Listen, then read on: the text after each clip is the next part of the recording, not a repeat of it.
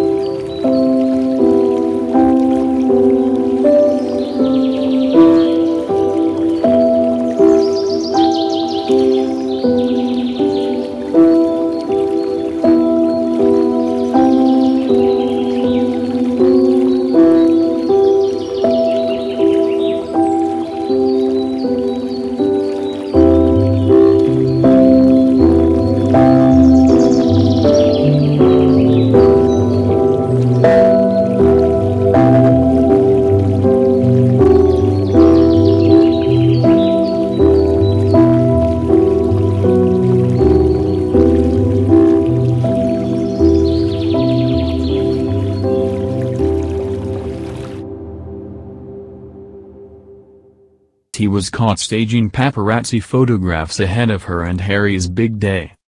Mr. Markle has since given a series of interviews hitting out at his son-in-law. In a brutal attack in April, the 77-year-old said, "He's like a child. He follows my daughter around like a child. He's not a man.